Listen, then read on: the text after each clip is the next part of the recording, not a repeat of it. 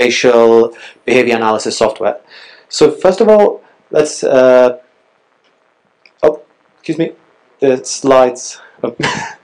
Yeah. So first of all, what do I mean by facial behavior? Well, I talk about facial expression, so brow raises, smiles, blinks, etc. About eye gaze, where we're making eye contact, who we're making eye contact with, head gestures such as nods, shakes, tilts of the head, and why are we interested in analyzing it?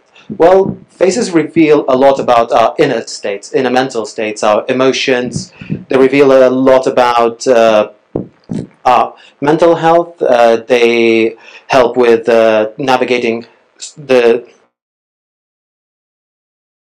when to interrupt by reading other people's expressions. As a researcher, if you're interested in analyzing these signals, use a commercial system. There's a couple of that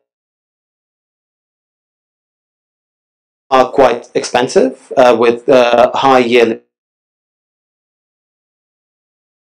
so they're liable to discontinuation. You never know, products won't be available anymore. So existing academic code, but as most of us know, performant, it's often not real-time, it's not cross-platform, it's fairly difficult to integrate into your systems. All of the algorithms from scratch, or have your students re-implement them. So that's problematic because sometimes data sets used for training are privately owned, we don't have access to them. Papers aren't always as challenging. So what we propose is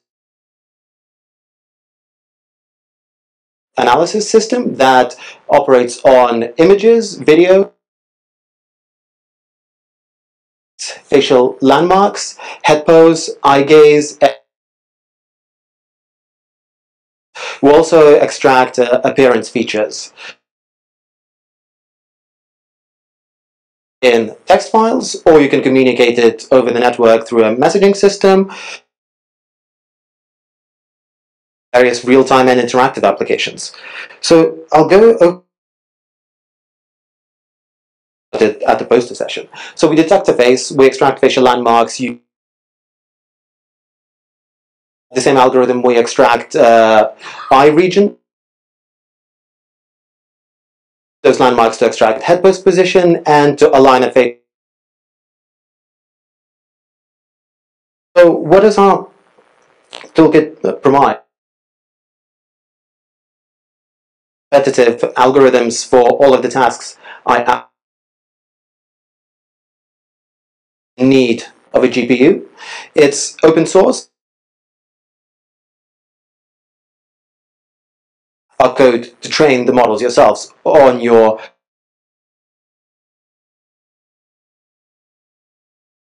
fetching graphical user interface. You can see.